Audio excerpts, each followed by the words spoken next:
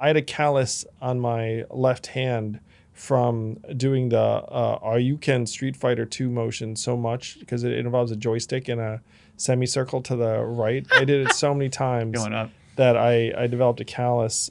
I mean, you can see it comparably, the left to the right hand. All right, look at that, man. That's your video game scars. My video game callus. it. Point of pride, man. Point of pride. Hadouken! I fucking ruled as Ken, Ryu, but I was disconcertingly effective Balrog. So Balrog is the boxer, not a good character. Okay. So if you were playing like Ken or Ryu, you could generally, you think you could just like fireball him into submission. But what he did have is he had a power where he could actually spin through a fireball and punch you if you timed it perfectly.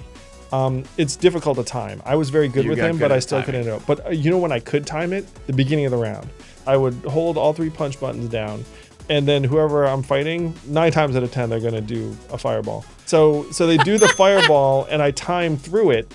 So then I punch them, and then they're just like, "What just happened?" I just did like a customary opening, and I just got punched. So then they jump in the air to do like a jumping kick, which is like the next most basic effective thing. This is how I would. And then I'm expecting it.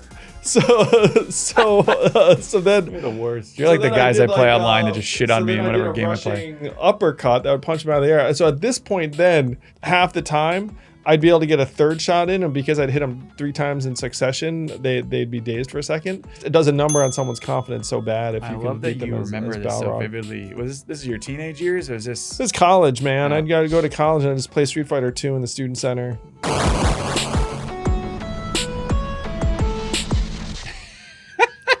It was mostly Asian dudes. Anyone who is my age knows what I'm talking about.